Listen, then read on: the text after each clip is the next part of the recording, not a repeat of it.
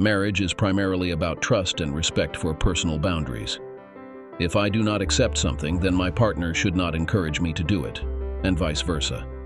My wife was into something that ruined our marriage.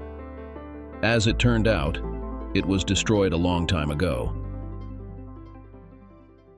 Very well. There may be additional charges later, but for now, Abigail Ruth Davies, I am arresting you for the attempted murder of Samantha Lloyd Smith. You have the right to remain silent. That was when my wife fainted. Had I been quick enough, I might have caught her before she hit the floor. But then again, I figured it was a much softer blow than the one she had planned for Sammy. So I made a half-hearted effort, knowing it wouldn't really work. Let me introduce you to the key players in this little drama before I proceed, starting with myself. I'm Robert Davies, Robbie to my friends, and I'm what you'd call an unlikely accountant. By that, I mean I grew up on a rough council estate where most of my peers, those who didn't end up in jail at least, either took on manual labor jobs or joined the ranks of the long-term unemployed. I got lucky. I started working at a carpet factory, and after consistently messing up whatever loom I was assigned to, I was moved to the storeroom. Over time, my knack for organization and numbers caught the attention of the owner, Griffin Lloyd, who moved me into the dispatch office. For no particular reason, I decided to take a bookkeeping course at the local College of Further Education. Surprisingly, I really enjoyed it. Yes, really. After earning an outstanding grade, Mr. Lloyd transferred me to the main office and supported me through my certification as an accountant. That's when I first met his stunning daughter, Samantha. Odd as it seems now, it was hate at first sight. She was nothing like her father. While he was a hard-working, down-to-earth man who had earned his success, she was a spoiled only child, indulged by her father and pushed up the social ladder by her ambitious mother. I'm sure you've met someone like that. Most people have, but I was the unlucky one chosen to mentor her from inherited wealth to partially earned wealth. What probably made things worse was that she was stunningly beautiful. Long blonde hair, an impossibly cute face, and a figure that was curvy and mature even at 19, along with legs that haunted the fantasies of most of the male staff. And she was fully aware of it. To put it bluntly, she was a teasing flirt. A couple of years later, she married Gerald. Please don't call me Jerry. It's too common. Smith, a man who seemed to be her perfect match. She was flirtatious. He thought he was irresistible. She was spoiled. He was an arrogant jerk. She had money, and he had a lifestyle that demanded it. But now it's time to introduce the final character in this small cast. Enter Abigail Ruth Marley, as she was when I first met her. She worked in the factory as one of the creelers, those who sorted wool or nylon hanks and operated the machines that wound them onto plastic cones, which were then used to feed threads into the looms. Like me, she came from a council estate, but unlike me, she hadn't pursued any further education. No, Abby believed her looks would be enough to lift her out of hardship. All she needed was a man who would be fascinated by her beauty, who would help her stop fighting and start living an easy life. And I'm sure you can guess who her target was. I wasn't entirely naive or lacking experience, but Abby was incredibly hard to resist. She was 22, I was 28 at the time, and absolutely gorgeous. Her raven black hair was cut fairly short, almost in a boyish style, yet somehow this only made her seem more feminine. She had deep brown eyes that smoldered with sensuality, and though her figure was slender, she had all the right curves in all the right places. At that time, the company was working on a large order to provide green carpeting for some Ministry of Defense sites, and to ensure everything was completed on time, the boss had approved a lot of evening overtime. The looms ran full throttle until midnight, at which point one of the keyholders had to check that everything was shut down and lock up the building. Naturally, as one of the keyholders, I had to do my fair share, although I ended up taking on more shifts than I should have because Samantha couldn't possibly cancel her social plans, and the boss was already feeling the effects of the illness that would take his life within a year. It was early December, so plenty of people were eager to work overtime with the promise of a big paycheck before Christmas. That night, the first snowfall of the season began. Snow is rare where we live, so no one is ever prepared for it. Knowing that people might have trouble getting home, I let everyone leave an hour early, then went through the usual closing routine before stepping out into the biting wind and locking up. I was content driving my Land Rover, even though there were already a couple of inches of snow on the roads. As I was leaving the car park, I noticed Abby standing alone at the bus stop, looking a bit down. I pulled up next to her and asked if she was okay. She explained that her ride had canceled because her sister wasn't confident driving in those conditions. I'd seen her sister's car, a Mondeo, and knew that its rear-wheel drive would make it slippery on snow-covered roads, so I offered Abby a lift. She was, of course, thankful, especially since she was freezing, and I let her use my mobile to call her sister and let her know she was fine. On the way to her place, she was still living in the neighborhood where we both grew up. We had a pleasant conversation. She was excited because the foreman had arranged for her to start a new job after the holidays. She would be working as a picker, scanning carpets to fix bad stitches and missing threads by hand. I suppose I flirted a little. I didn't have a girlfriend at the time, and as I've mentioned, she was very attractive, so it felt natural. I think I might have told her that someone as good-looking as her should aim for a more ambitious job. We shared a few laughs, and I enjoyed her company during the 30-minute drive.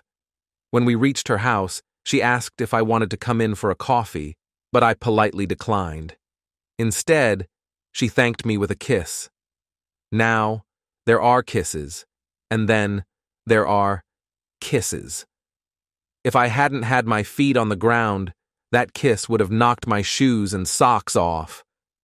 She clearly knew the effect it had. Her huge smile, as she got out of the car and said good night, gave that away. I don't think I slept well that night.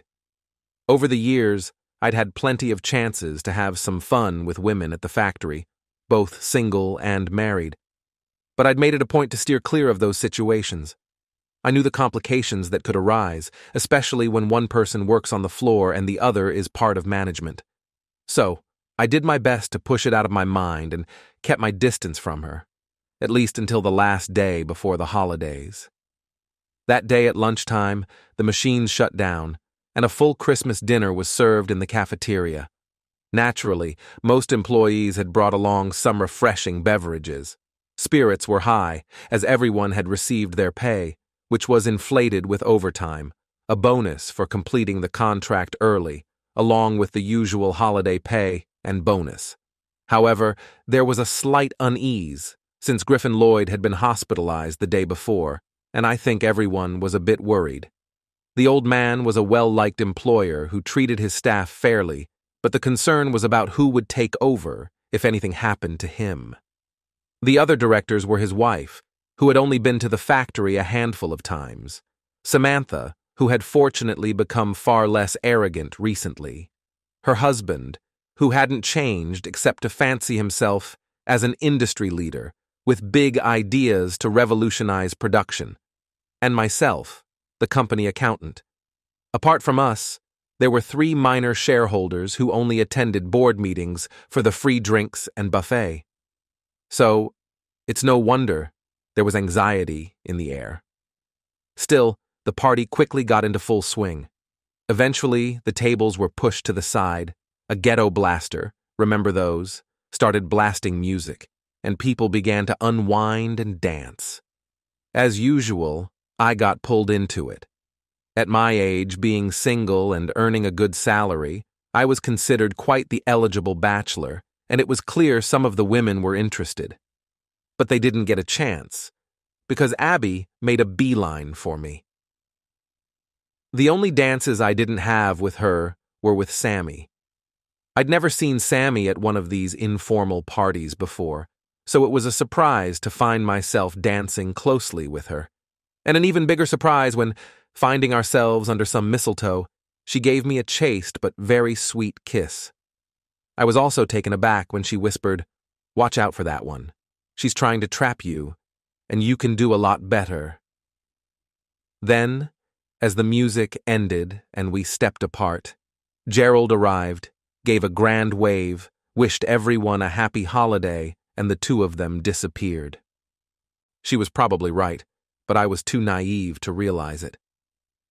About 10 minutes later, Abby came back from wherever she had been and lingered behind, waiting until I was the last one left to lock up. Just as I was about to head out, she suddenly exclaimed, "Damn! I forgot my other shoes in the warehouse." She explained that she had left her flats there and had changed into the ones she was wearing for dancing, so I went back inside with her. I think I had a sense of what was about to happen, but truthfully, I wasn't entirely against it. She led me through the rows of carpet rolls until we reached an area where some small rugs were stacked.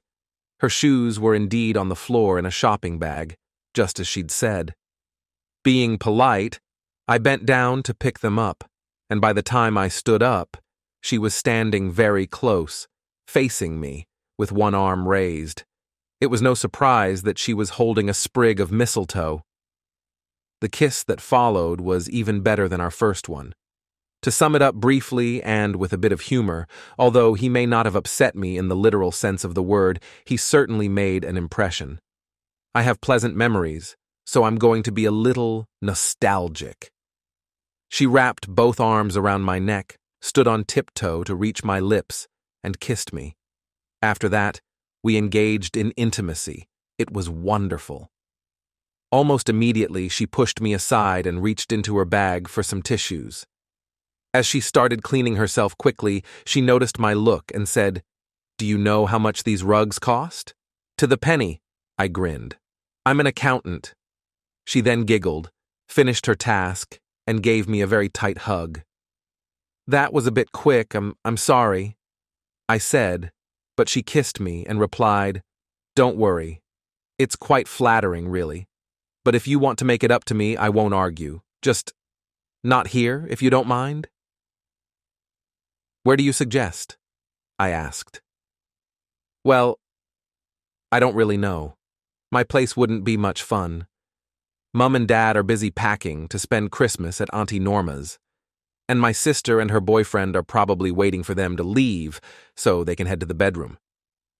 "How about my place?"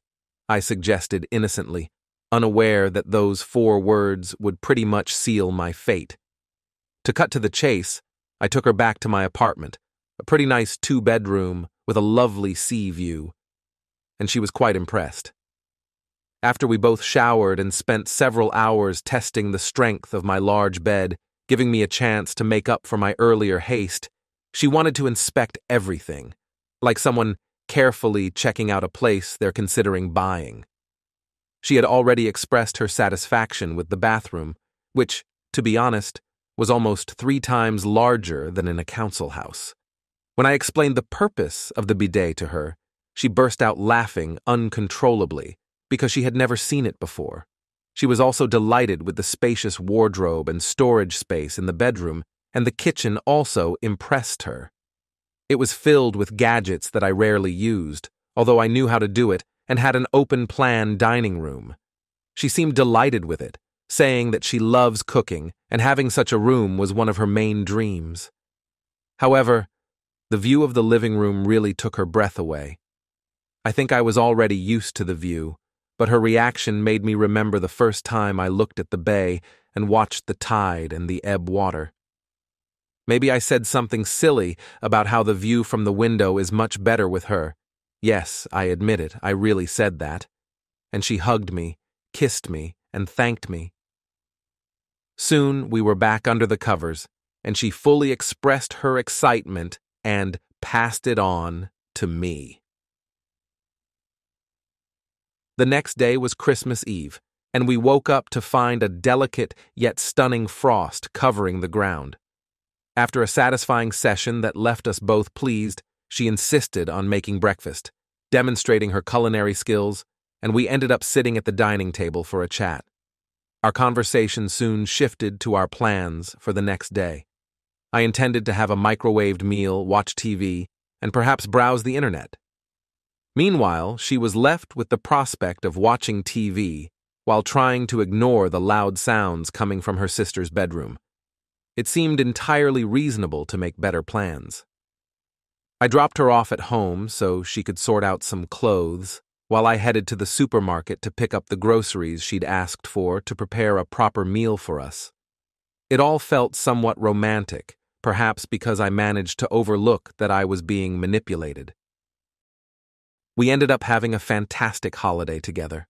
We attended a carol service in the town square that evening and enjoyed a bag of roasted chestnuts on our way home. Christmas Day was spent in a passionate frenzy, and on Boxing Day, I took her to the local aero club and explained how skydiving provided the adrenaline rush I needed to counteract the monotony of my work week. She had her doubts, quite serious ones to be honest, but she was up for it, and I admired her for that. Her first jump, with a qualified instructor, was at the beginning of February. She completed 6 more jumps by the end of the month, and in early March, she made her first solo descent. It was after she landed that I proposed with an engagement ring. Was it cheesy? Yes. Romantic? Definitely. Unfortunately, it was marred by an idiot who said, "Aw, how sweet, the council house kids marry into their own class." Looking around, I saw Gerald Smith's mocking face, and, without pausing to think, I drove my fist into his stomach with all my strength. I heard a whooping sound as the air was forced from his lungs, watched him drop to his knees with a look of utter disbelief, and then heard him heaving as he vomited his recent meal onto the grass. "You absolute fool," Samantha said, and I was about to take issue with her until I realized she was speaking to her distressed husband. "Sorry about that, Robbie," she said, turning to me. "He had a few drinks with his lunch, and it's given him verbal diarrhea." Then she spun on her heel and walked away without a backward glance. Abby and I were still in shock, watching her leave, while Gerald staggered to his feet. He wiped some vomit from his sparse goatee and muttered, "You've made a big mistake, Davies. One lucky punch doesn't mean this is over, not by any means. Whenever you're ready for more, just let me know." "Jerry!" I retorted, turning away to find Abby still stunned. I gently took her arm and walked away. The engagement was ruined, but we moved past it and got married a couple of months later. We were uneasy about working together, so after we came back from our honeymoon in Tenerife, Abby resigned and found a job at an employment agency just a short walk from our apartment. Although she had never taken education too seriously, she was smart enough to adapt to an office setting. I didn't want to say it out loud, but I suspected she was hired partly because she made a pleasant impression at the reception desk. The first couple of years seemed to go well for us. We weren't exactly wealthy, but our combined incomes provided us with a comfortable living.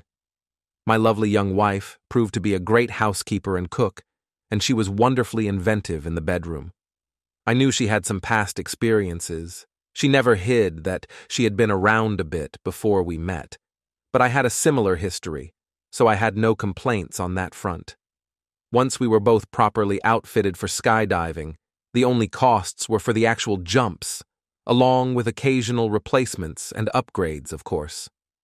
We lived very comfortably, though Abby's enthusiasm for new clothes occasionally threatened to get out of hand. We even had minor disagreements about this from time to time. While I usually gave in to her, there were instances where I had to be firm about certain things. At work, things were a bit awkward for me shortly after Griffin Lloyd's passing. Gerald tried to assert his authority, but I knew full well that he held only a nominal amount of shares in the business. Most of them were solely in Samantha's name. Fortunately, the situation came to a head quickly. During a board meeting, Gerald actually tried to have me fired. It was Samantha who put him in his place. "Before anyone even considers supporting that move," she said, I'll let you know that Robbie taught me everything I know about this business, and to be honest, I believe he's the only one who truly understands how it all works. So, vote however you wish, but as chairperson and majority shareholder, I can assure you that I will veto it." There was a tense silence as the two of them stared each other down for several seconds, and then Gerald backed off. We all knew that Sammy was his lifeline. He had squandered the inheritance his parents left him, and she kept him on a tight leash. I understood he wanted me out of the way, because I was vigilant enough to stop him from accessing the company's financial resources. They stayed behind after everyone else had left, clearly to have a private conversation, but I realized I had left some notes behind and was about to go back for them when I overheard Gerald's voice, raspy with anger. "You've always had a soft spot for that damn Davies, haven't you? And I know exactly where that soft spot is. What else did he mentor you in? You act like a dog in heat whenever he's around." At that point, I stopped listening because I didn't want to hear more.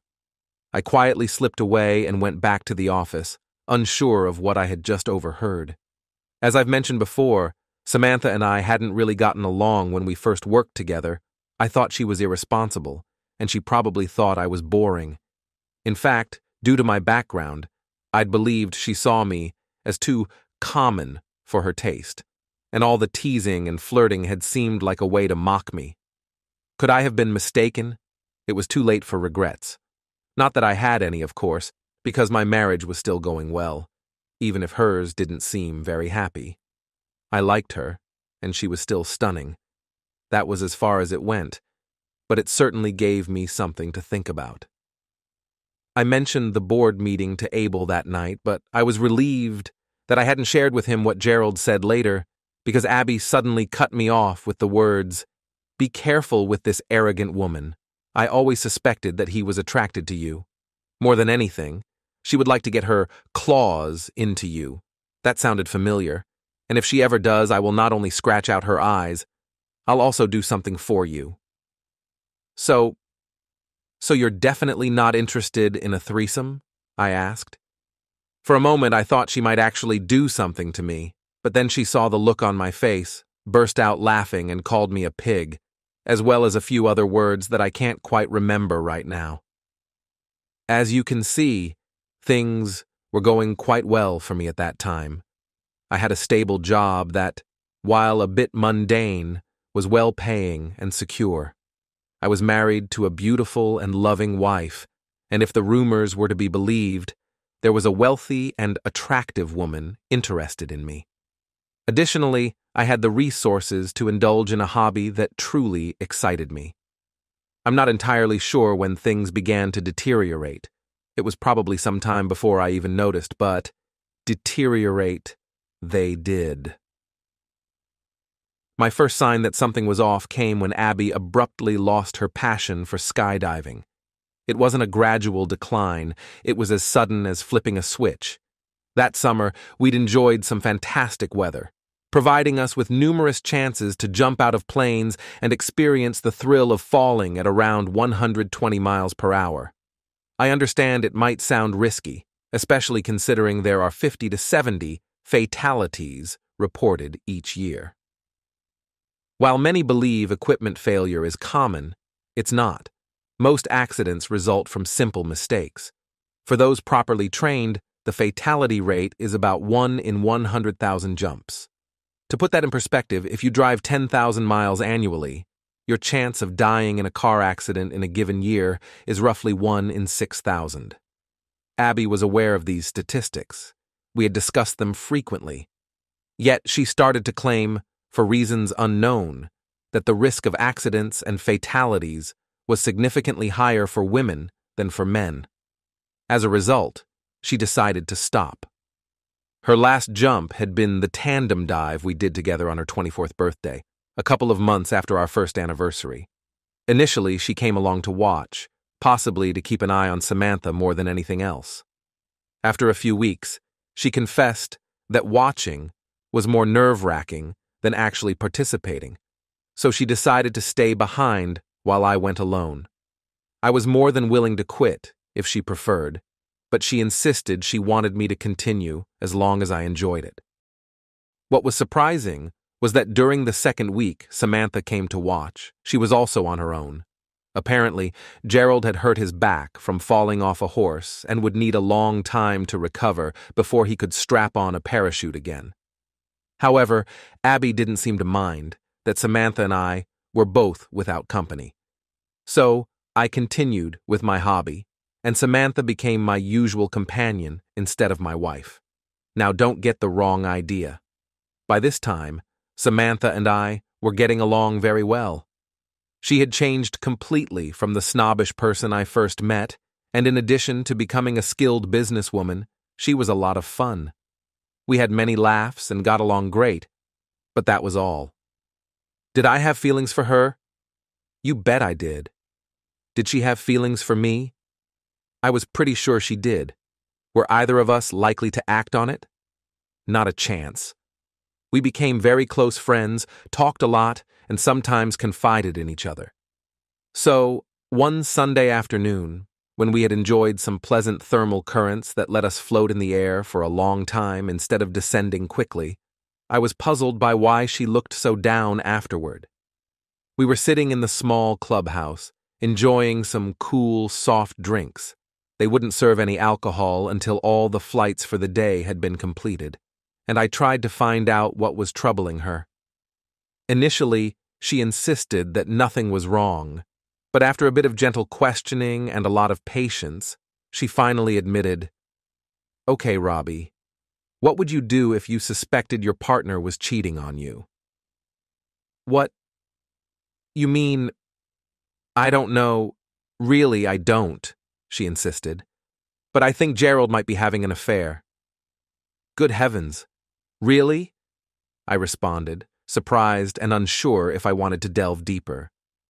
"Yes, really," she said with a strained smile. Then she continued, "Look, Robbie, I don't want to be a bother, but I need to talk to someone I can trust and, well, there aren't many people I can think of right now." "Oh, surely. No, I mean it. At work, people are a bit intimidated by who I am, and I've grown increasingly disillusioned with our so-called social circle over the years. I suppose many women in my position would turn to their mothers, but let's not go there." That brought a slight smirk to my face. Her mother had always been more concerned with social status than anything else. From what I gathered, she had strongly pushed for Samantha and Gerald to be together because he came from a proper family, one with old money that would add a touch of respectability to their newly acquired wealth. I had actually been worried that the old witch would end up with a controlling share when her husband passed away, especially since I'd had a couple of unpleasant encounters with her in the past. So I just nodded in understanding. "You're one of the few who has ever treated me the way I deserved, Robbie. No, don't deny it. When I used to act like a nightmare at the office, you were always willing to call me out and put me in my place, even though you did it with a gentle hand. You also knew how to give praise when, on rare occasions, I earned it. You may speak softly, Robbie, but you don't let anyone walk all over you. You handle problems in your own quiet way. You don't run to others with complaints, and I know for sure that you're not interested in gossip or scandal. There are so many other things too, Robbie. And, honestly, I've come to see you as someone I can trust. In fact, you're probably the only one I can trust." "Wow, I'm flattered," I replied, probably sounding a bit sarcastic, but when I noticed her eyes were glistening with unshed tears, I continued, "Look, I'm your friend, Sammy. I wouldn't have said that when we first met. You were a real pain back then. But you've changed a lot since those days. Honestly, a lot. If there's anything I can do to help you, well, you know," I finished awkwardly. "What I need is for you to promise not to tell anyone what I'm about to say, Robbie. Can you do that?" I started to nod, but she added, "Not even Abby," and I had to pause for a moment. I don't like keeping secrets, but as long as it didn't directly affect her, I figured it wouldn't do any harm. So I finally agreed and gave her my word that it would stay between us. Even though no one was nearby, she lowered her voice as she began. You've probably noticed that things aren't as they should be between me and Gerald. And since you're not a fool, you've probably realized that we haven't been happy together for a while now. Maybe I was naive, but it simply never crossed my mind. I couldn't stand the man. I thought he was a pretentious, lazy, and utterly unpleasant person. But I don't usually concern myself with judging other couples' happiness. It's never seemed like my place. So I stayed quiet and let her continue. Initially, everything seemed fine. We appeared to be equals, you know. My dad was never fully convinced about Gerald, but Mum thought he was perfect. She used to say, "At least you can be sure he isn't just after your money." But she was wrong, Robbie. It didn't take long to realize that he was nearly broke when we got married, but, well, you know how it goes. He fed me some story about bad luck with supposedly secure investments, about being betrayed by dishonest partners, all kinds of excuses. Of course, I was still in love with him, and I guess I was a bit naive. I believed everything, hook, line, and sinker. It didn't take long for Daddy to figure him out. He gave him easy jobs that he couldn't mess up and paid him more than they were worth. But he made me promise not to let Gerald waste what Dad had worked so hard to provide. Before the end of our first year together, I found out he was cheating. There was a secretary at a law firm that he took out when he claimed to be entertaining clients. Remember when you questioned his expenses? He was terrified you'd bring it up to me. But you never did. You didn't have to. He was scared enough to drop her, and that gave him another reason to resent you, Robbie. So, since I didn't tell you?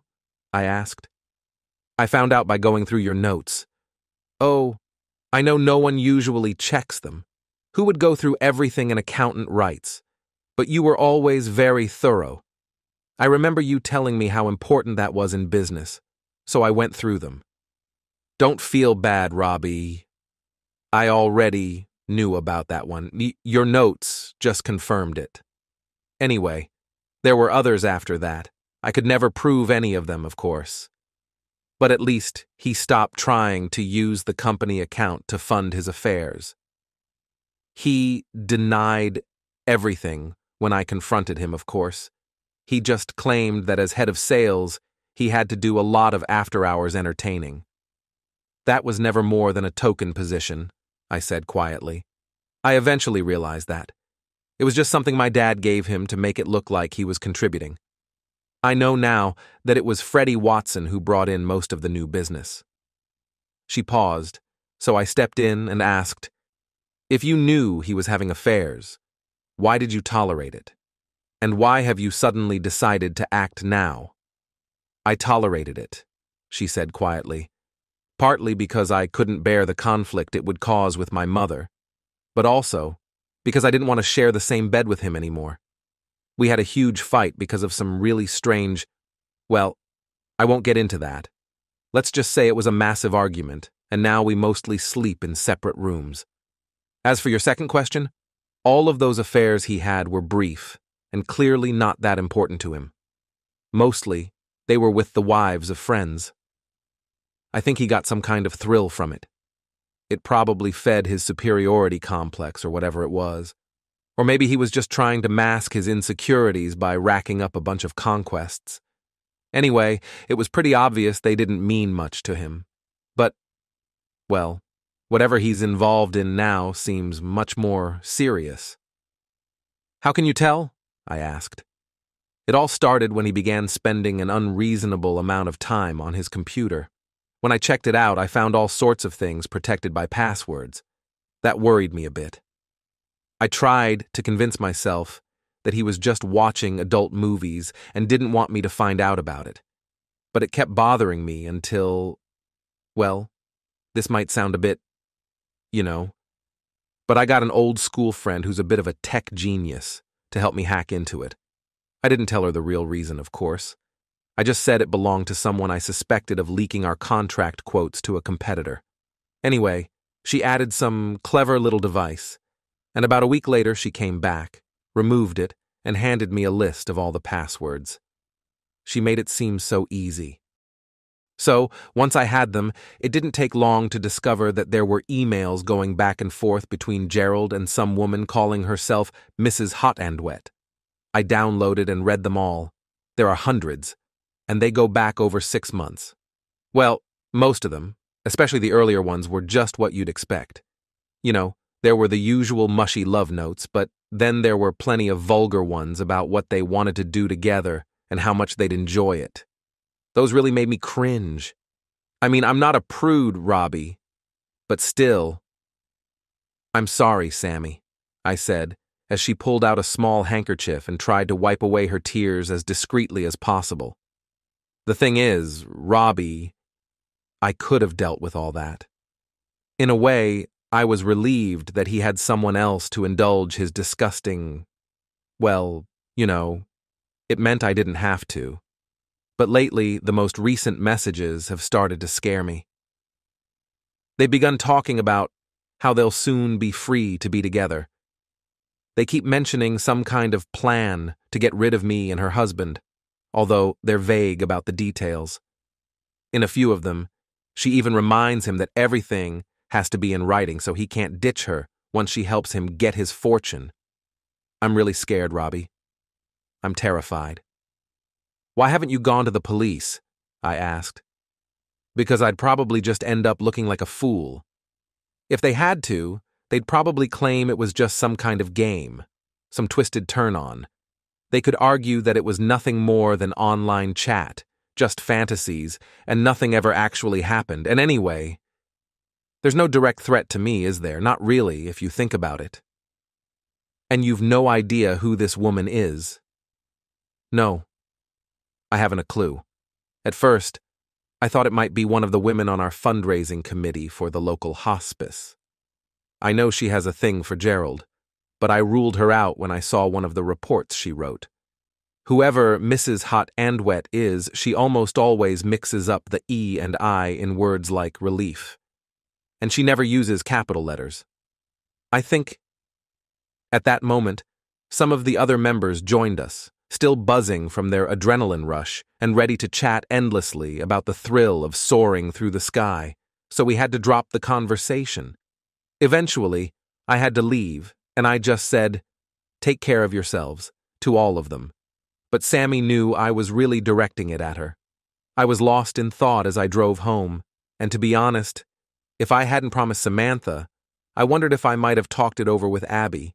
Then again, maybe not, because we were going through what some married couples might call a bit of a rough patch at the time. After our first few months together, I discovered 2 things about Abby that I didn't particularly like. First, she had a tendency to flirt with other men. It wasn't a big issue. It was just that she seemed to attract them effortlessly.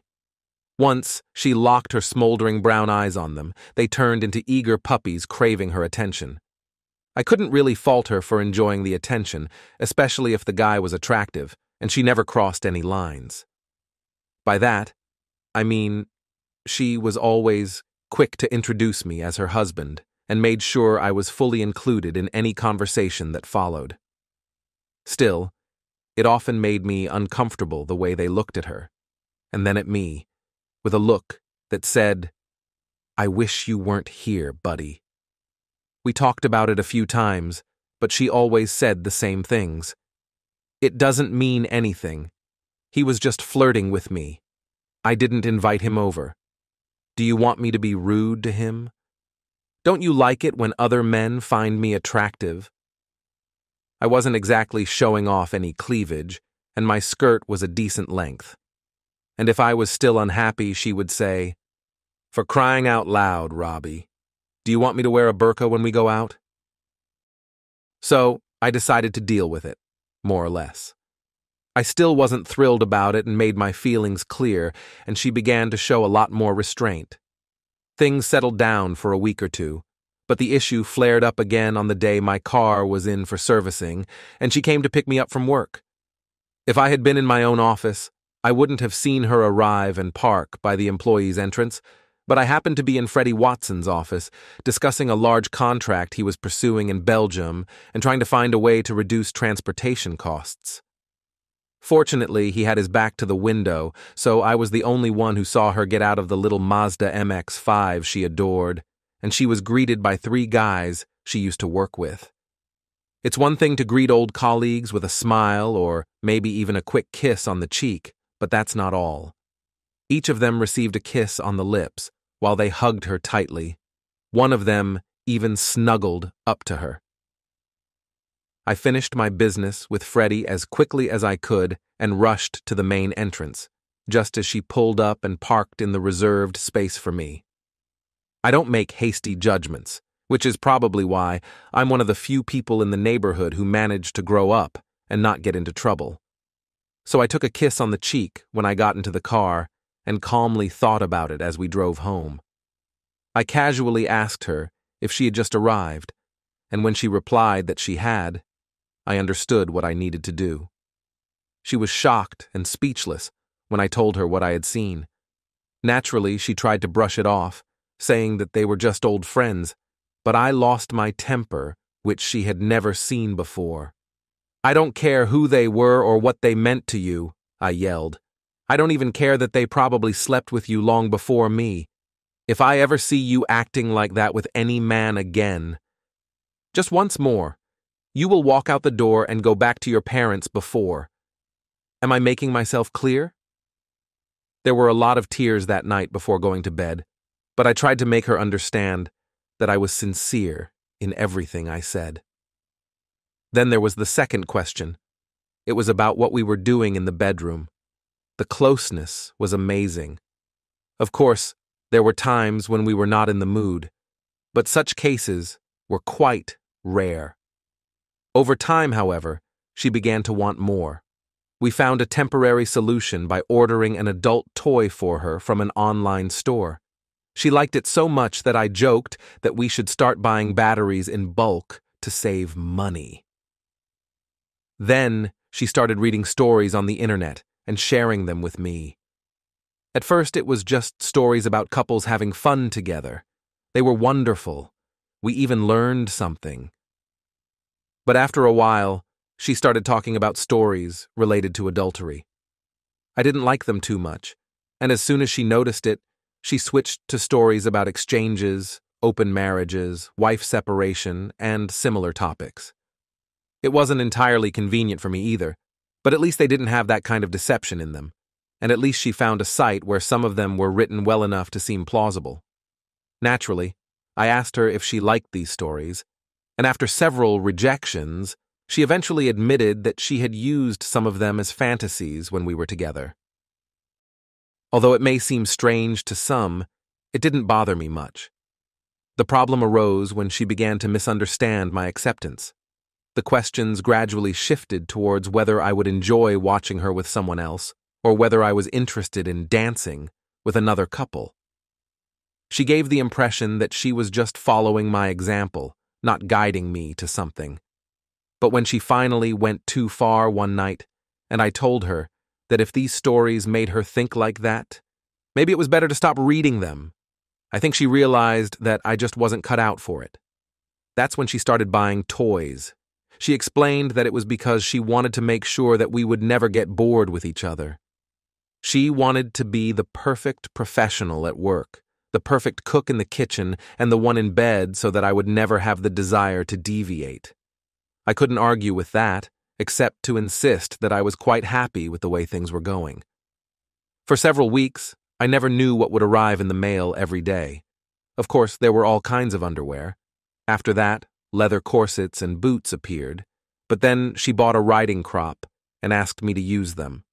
Trying to please her and not wanting to seem too conservative, I did everything I could, but I never really put my heart into it.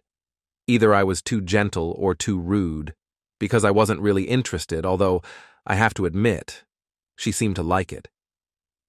However, that Saturday, when I returned home from the skydiving club, I heard her call me and say she was waiting in the bedroom. It sounded promising, especially since I was having an amazing day, and the idea of having fun in the bedroom was definitely appealing, until I got there. She was wearing a leather corset, fishnet underwear, which turned into high-heeled leather boots. There was nothing wrong with that. In fact, she looked incredibly attractive. But then I noticed that she had a riding crop in one hand and a pair of handcuffs with something like a fur lining in the other. "Come on, mister," she growled. "I'm going to tie you to the bed and give you an unforgettable ride." "No," I answered. It seemed like I had nothing more to say.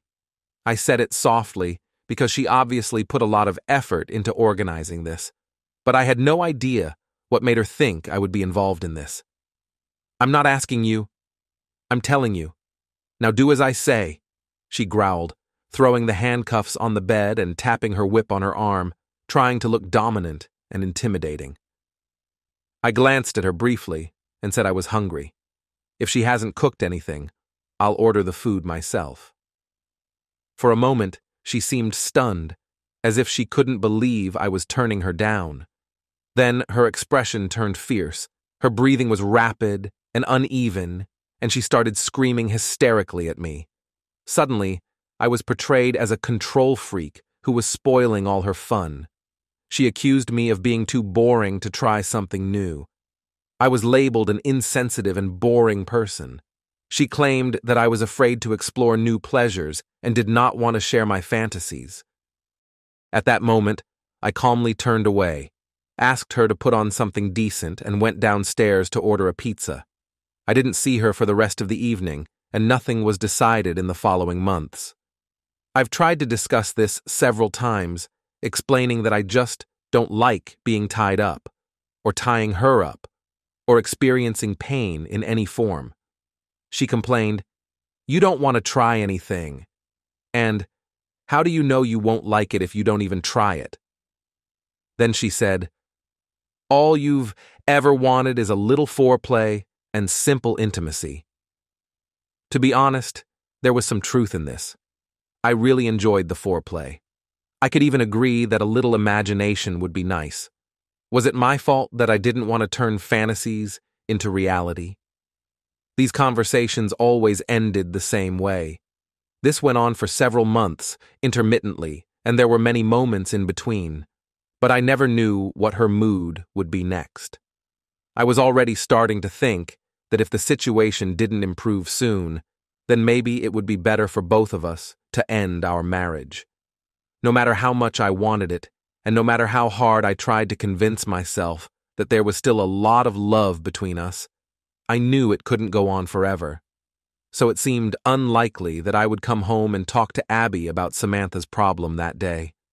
The more I thought about it, the more convinced I became that it was pointless to wait, and that it would be better to convince her to call the police and at least document her concerns. When I got home that Sunday night, Abby wasn't there. I vaguely remembered that she said she could visit her mom, so her absence was not unexpected. As usual, I took the ready meals out of the freezer and put them in the microwave. Then I called her on her cell phone and found out that she had gone for a drink at the Forrester's Arms with her sister.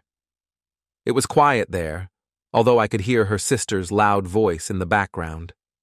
She told me she would be home in a couple of hours, and after I advised her not to drive, she promised to call me when she needed a ride. With nothing else to do, I decided to go online for a bit and check the day's sports results. I used Abby's laptop since mine was still in its case in the car. I booted it up, found the information I needed, and then began browsing through the various folders. One folder was labeled Bits and Bobs, and when I opened it, it contained hundreds of icons and almost as many subfolders. Since I had accessed it before, I knew it was a mishmash of everything from old photos to half-written stories that she'd abandoned. There were also several stories that she downloaded from one of her favorite websites. Knowing this, I had started to use it to gauge her reading habits, hoping to predict what might come next. The most recent editions indicated that she had read a lot of stories about loving wives, which, as far as I found out, were mostly about unfaithful wives and cuckolds. I sighed, thinking that this wasn't helping her address our issues. Then I noticed a file that seemed completely out of place. It was named System Info, so I clicked on it and found a subfolder marked Do Not Change, which led to another and another folder until I finally reached one with a warning that opening it could damage the computer. Anyone with a bit of common sense would know that a warning like that is likely exaggerated, and it turned out to be the case. After navigating through 3 more subfolders, I found a link to an email icon. Without hesitation, I clicked it and wasn't surprised to find it was password protected. I stared at it for a moment, then, as if it was the most natural thing in the world, I typed Mrs. Schottenwet, and it opened. Sammy mentioned that there were no capital letters used and that the spelling of words with I was incorrect, both mistakes that Abby often made. That's exactly what I discovered. It took me quite a while to do what I believed was necessary, even though I barely looked at the explicit photos she had occasionally convinced me to take or the ones she had taken herself. I only just managed to finish my task and erase any trace of my work before shutting down the computer when the phone rang. With a resigned sigh, I got into my car and headed to pick her up from the pub. His name was Joe. He worked at the factory and was 28 years old. This was, I believe, only his 7th solo jump, and he screamed like a banshee until he hit the ground. Then there was an eerie silence, the most profound I've ever experienced, as everyone stood in shock, staring at the spot where he had fallen with a thud that we all swore we had heard. The first to move were the Saints, John's ambulance crew, who were always present at our meetings. In the past, they'd dealt with a few ankle injuries from clumsy landings and a couple of cuts and bruises, but they, like the rest of us, had never encountered anything like this. They rushed to the scene with their blue lights flashing uselessly. My immediate thought was to hope that the fall had killed him instantly. The only other possibility was that he would be in a terrible state for the rest of his life. I had witnessed his fall. I don't usually pay much attention, but he was one of Abby's friends, one she had managed to persuade to come along, probably by daring them, to provide some livelier company on the duller afternoons, so I clearly saw what had happened. Skydivers fear one malfunction more than any other, known as a horseshoe. Simply put, this happens when a parachute deploys but remains attached to the skydiver by its risers and at least one other point, preventing the canopy from opening fully and resulting in a horseshoe shape formed by the canopy and lines. This typically occurs when the closing pin of the rig detaches from the closing loop, allowing the deployment bag to separate from the container. In some cases, it's possible to handle this situation like any other high-speed malfunction by releasing the main canopy and deploying the reserve. However, often the pilot chute shifts during the entanglement, and as the skydiver falls, the AAD, automatic activation device, on the reserve engages, causing a tangle between the two. This usually leads to a fatal encounter with the ground. While it's not a common occurrence and can be practiced on the ground, dealing with it while free-falling is vastly different, and there's no guarantee that training will be remembered in a moment of panic. An hour earlier, Joe had been chatting with Samantha and me in the kit room. He showed her a level of respect that bordered on deference, while barely concealing his disdain for me. I understood his feelings well enough, but as I watched the ambulance rush towards his unmoving figure, I wasn't about to dwell on that. At the moment, my focus was on trying to comfort Sammy. She was pressing her head against my chest, sobbing and trembling, just shy of hysteria. It was completely understandable. Witnessing someone fall like that was traumatic enough, but it was undoubtedly worse for the person who had given him her parachute.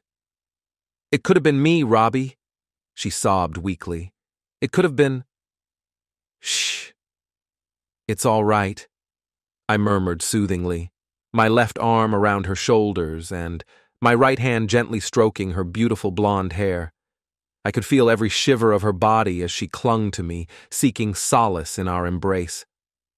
We probably stayed like that for several minutes before I finally managed to pry myself away and gently lower her onto one of the benches at the front of the clubhouse. She was sobbing, saying, "It's all my fault, I shouldn't have—" But then a new wave of tears cut off the rest of her sentence.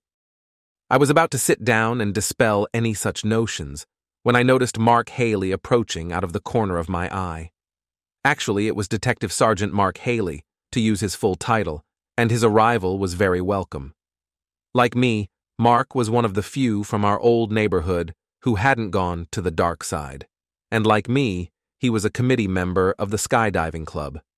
Although he was a good bit older, probably in his late 40s, he was genuinely a nice guy, and we'd always gotten along well. "Who was it? Robbie?" he asked without preamble. "The rota said it was you and Sammy. What happened?" "We swapped with Joe and Donald. We updated the manifest," I explained.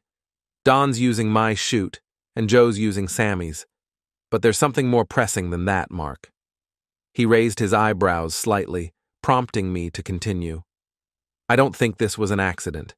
I have good reason to believe it might have been deliberate and needs investigation.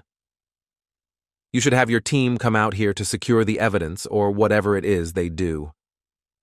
"They're already on their way," he assured me. "Do I understand that you know something I don't about this?" "We both do," I said, nodding toward Sammy. "But you'd be better off talking to me for now. Poor Sammy's in shock."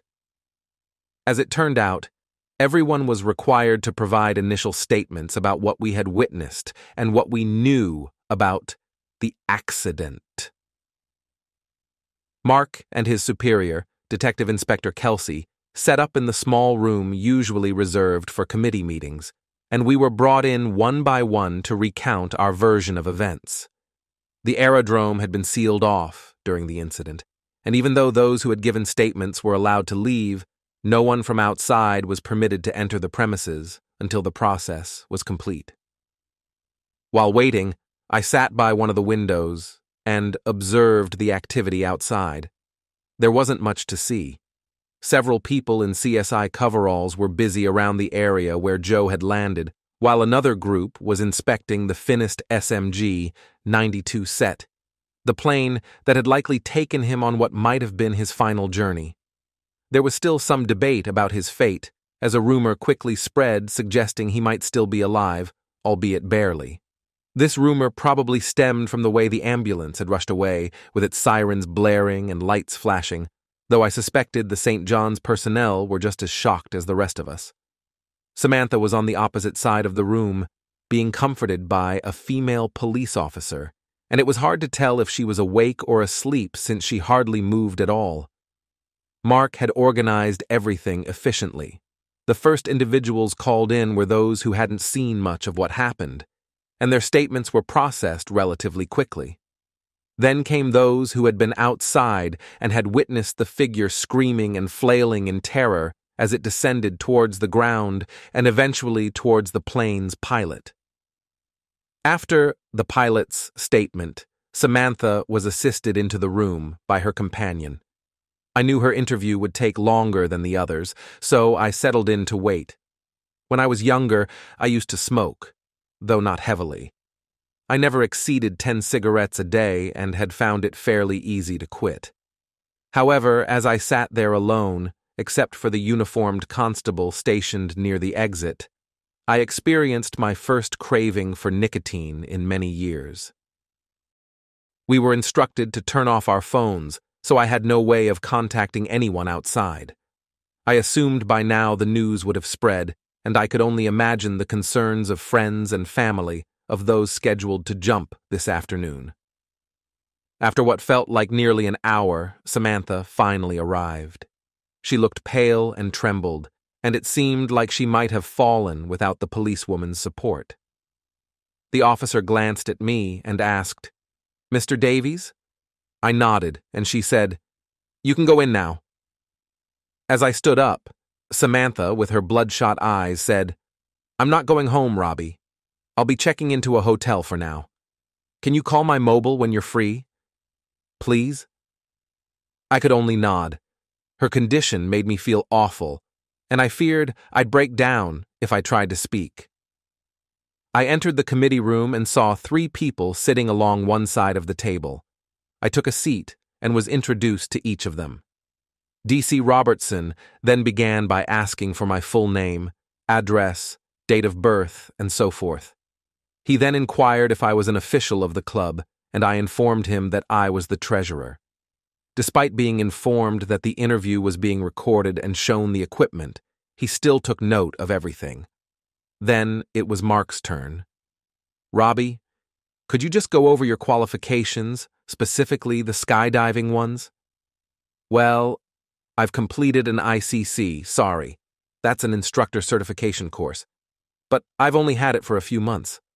I need to hold it for at least a year alongside my jump master qualification before I can become an instructor. I also have a senior riggers certificate that lets me make minor repairs and pack both reserve and main parachutes. If you need details about all my jumps and so forth, they're in my logbook. But I can tell you, that's fine, Robbie. Mark cut in. And then D.I. Kelsey, in an unexpectedly gentle tone, asked, So, Mr. Lloyd, does this mean you pack the parachutes? Sometimes. The instructor prefers to pack his own and those for his students, as you might know. I always pack mine and my wife's, and recently I've packed Samantha's a couple of times. Did you prepare it for her today?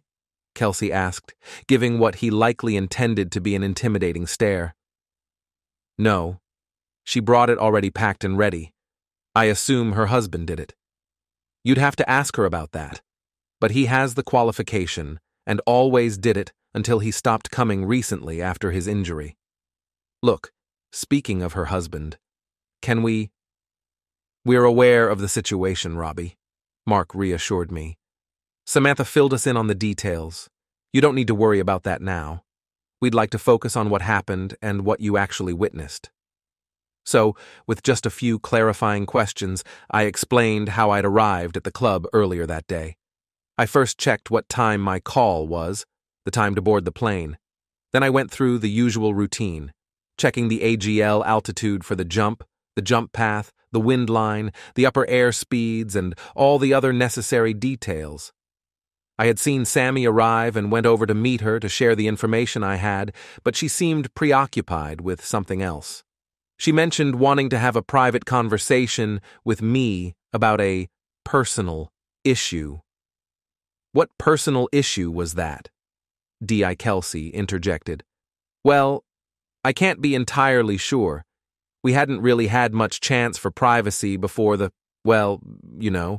but I have a pretty good idea of what it was about. For some reason, they brushed that aside and asked me to continue from where I left off. There wasn't much more to add.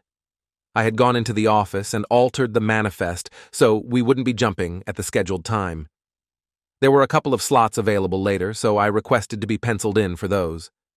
Sammy and I had just bought some lemonades and were sitting at a quiet table when Joe and his friend, Donald, came over. They mentioned they'd heard we weren't going at the scheduled time and asked if they could borrow our parachutes. I asked if there were any available among the guests. Usually there are quite a few, and they're always in date. But there was some sort of party or team-building event going on, and none would be repacked in time. So Sammy offered hers to Joe, and I let Donald use mine. I knew we'd have plenty of time to repack them before our turn. Can you explain why Joe wasn't attached to the, static line? Kelsey asked.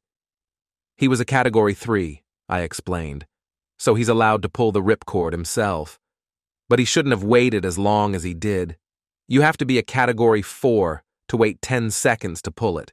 To be honest, and without wanting to speak ill, I've heard he might be a bit of a sky god. Basically a bit of a show-off, Mark said, after Kelsey raised his eyebrows. Someone who tries to perform beyond their actual experience. There were a few more questions about what I had seen, which was probably no more than anyone else who had been there. Then the questions took a different turn. "How well do you know Joseph Carpenter, Mr. Davies?" Kelsey asked, and I noticed he phrased it in the present tense. So I responded, "Well, he works at the carpet factory, so I know him enough to talk to. I can't say I know him particularly well. He's only been there a couple of years, and I mostly work in the office now." "So, you're his boss?"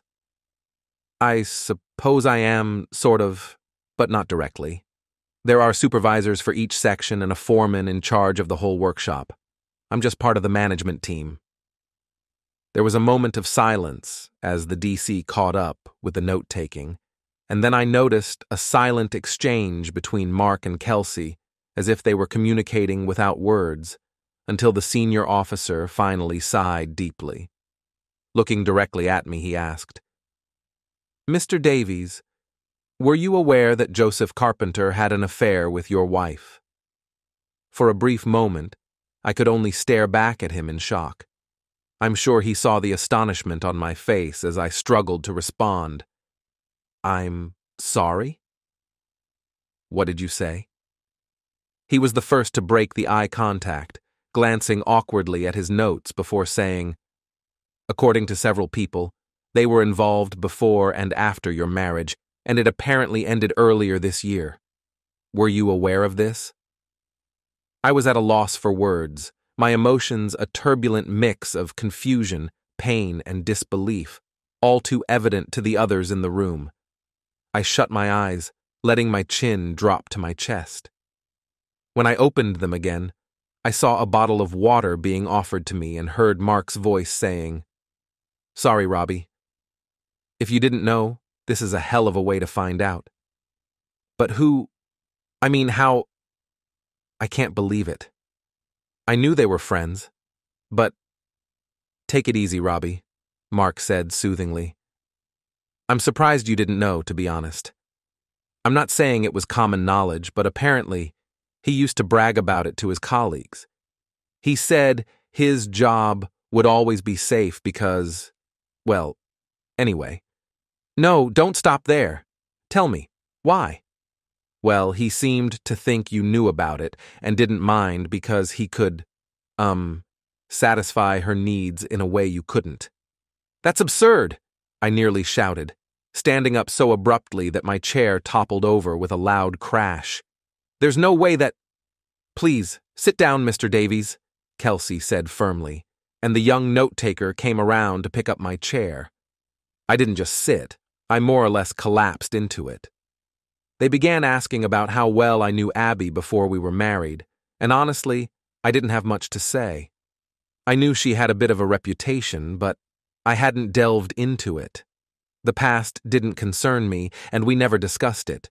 Once we were together, it didn't seem to matter. Strangely, despite my efforts to downplay their boasting, I didn't question the truth of what they were saying. I noticed their slightly pitying expressions, and eventually fell silent. "I hope you understand," the inspector said, "that we have a very good reason for questioning you, Mr. Davies. Someone who was recently involved with your wife has just fallen from about 4,000 feet, possibly due to a fault in a parachute belonging to a close friend of yours." I'm sure my face drained of color as I grasped what he was implying. "I didn't pack it," I pointed out. "And before you ask, I didn't handle it after Sammy arrived. It stayed with her the whole time." "Did she take it with her when she went to the ladies' room, Mr. Davies?" But I didn't," I protested. "I mean, I wouldn't have done that. This is ridiculous. There were other people there. They would have seen. She was only gone for a minute or two." "It's okay, Robbie," Mark said, noticing my voice rising.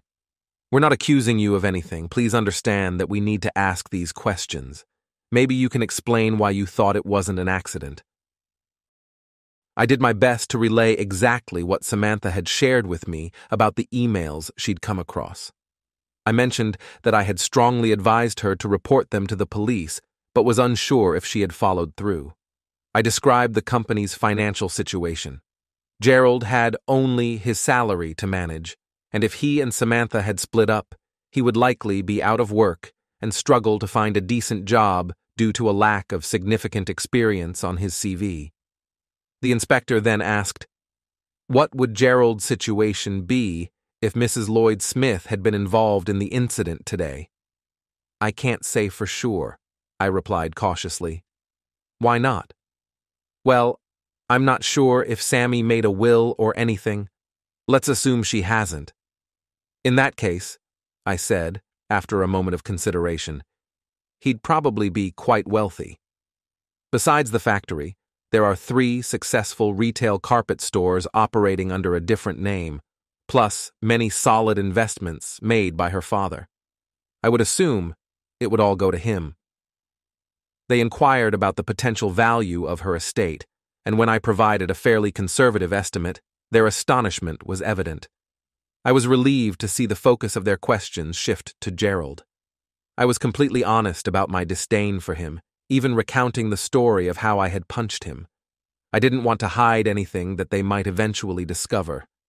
I have no idea how long the interrogation lasted. It felt like an eternity. Eventually, they decided to pause for now. As the light outside began to fade, they asked me to come to the police station the next morning with several other relevant witnesses. As I awkwardly got to my feet, Inspector Kelsey remarked, "Just one more thing, Mr. Davies. If I had anticipated a deep, Columbo-style question, I was let down. Instead, he asked the usual question posed to skydiving enthusiasts, and I gave him the typical answer that most of us provide. How can a rational person do what you do? Why would you jump out of a plane while it's still in the sky?" "Because the door's open," I replied. The investigation took some time. As Mark informed me, Detective Inspector Kelsey was meticulous and thorough, never rushing through his work. Initially, both Samantha and I faced a lot of suspicion.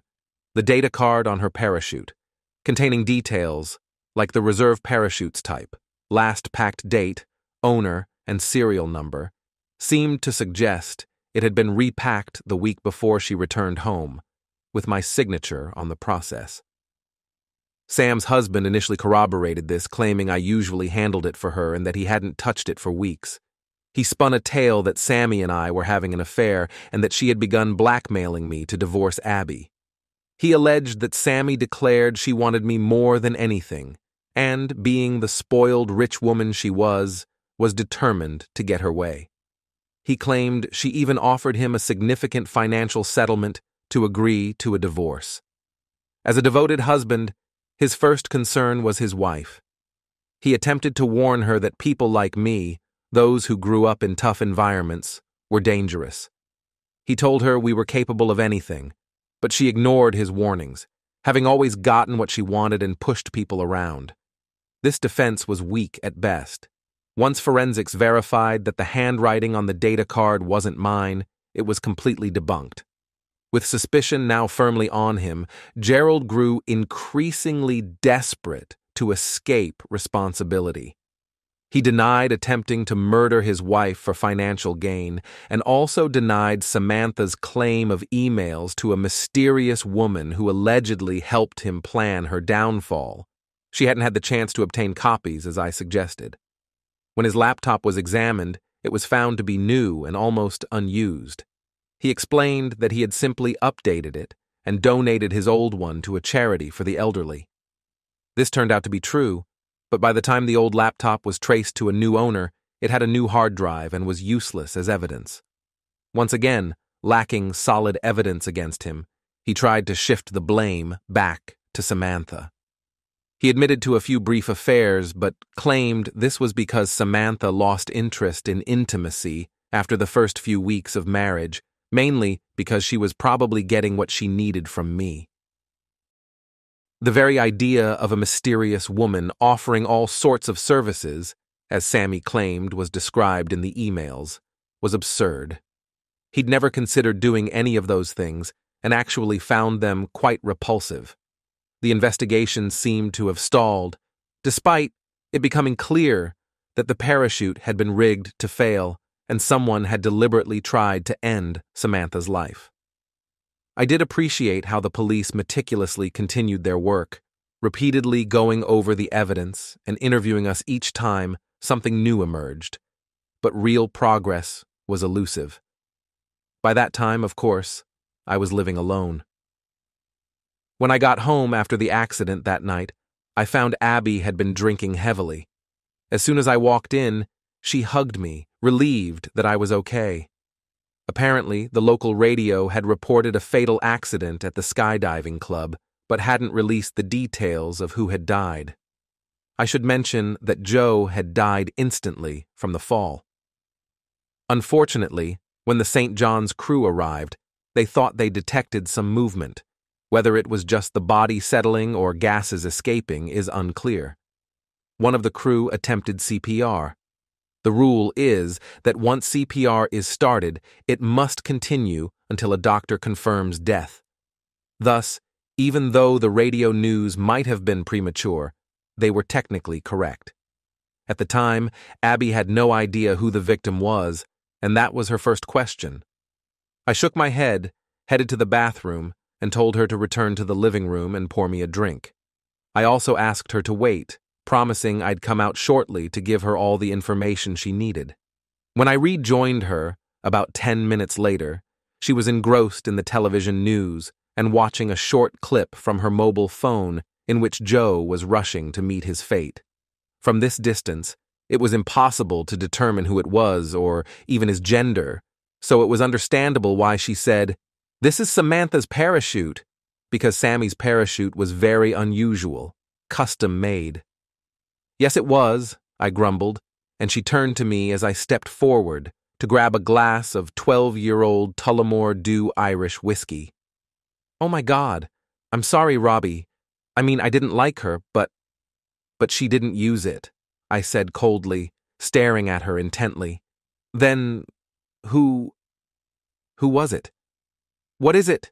she asked, her hand trembling, clutching a tall glass of whiskey cola, and her brown eyes, the eyes that I once loved so much, widened.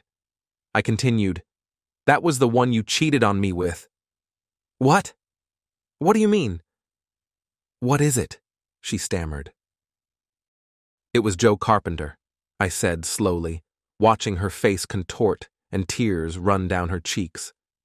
Eventually, she managed to look away and mutter that he was a good guy, and that it was all a long time ago. "I don't think a couple of months is that long ago, Abby," I replied, quietly, noticing how she flinched, trying to deny it. "I don't understand what you're talking about," she said. "I often saw him when we worked at the factory. There has never been anything serious." Then, as she often did, when cornered, she tried to dodge. "Anyway, the poor guy just died, damn it. Can't you show some—" "A little bit of what, Abby?" I growled. "Respect? Do you like the respect you show me?" "I don't really know what you're talking about." "Stop it!" I shouted, and she fell silent, realizing the depth of my anger. "You slept with him, and several others at the factory, before you fell for me. So don't lie to me. And you started seeing him again, regularly, shortly after we got married. I'm done with it, Robbie. I swear I was. I told him that it was over between us. Because of what, Abby? Stop trying to trick me. It's too late. I found out everything. Stop lying to me, damn it." At that moment, something seemed to break. She stopped whimpering and started ranting about respect for the dead, claiming that she had only ever loved me, and that if I hadn't been so hesitant to try new things in the bedroom, she would never have been tempted to rekindle things with him after we got married. When I called her out on that, she lost her temper and said she was going to her sister's place until I calmed down. That's when I went into the bedroom, only to come out and see her struggling to put on her favorite leather jacket. I handed her the bag I had packed while she thought I was still in the bathroom. "Here, this should keep you for now," I said sharply. "You can come back for the rest in a few days." "What? What are you talking about?" "I'm saying it's over, Abby. You're out of my life. Now get out of my sight before I do something we'll both regret." "You can't do this, Robbie," she cried. "You can't just dump me like this." "Too late. I already have," I told her as I guided her to the door and opened it. "I'll be seeing a lawyer in the morning about filing for divorce. And I'd suggest you do the same." For several days, she had begged and pleaded for me to take her back.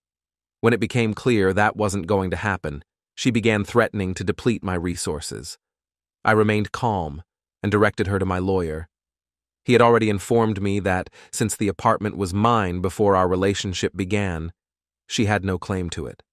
Additionally, given that there were no children and she was employed, it was unlikely I'd be required to pay her much, if anything. Meanwhile, as word of what had transpired spread at the factory, I started hearing about her behavior when she worked there. According to a supervisor and the general foreman, Abby was known for freely distributing her favors. The recipient of the letter is the late Joe Carpenter, who boasts that he did not have to use protection. There were others, but Joe was the only one to brag about it. I was also told there was a stack of old rugs in the warehouse still referred to as Abby's bed, likely the same one where I had my first encounter with her. There was even a rumor, never proven, that after I danced with Samantha at the Christmas party, Abby was so furious that she practically dragged Joe off for a session before doing the same with me. If true, it would explain the warmth and smooth slickness I experienced.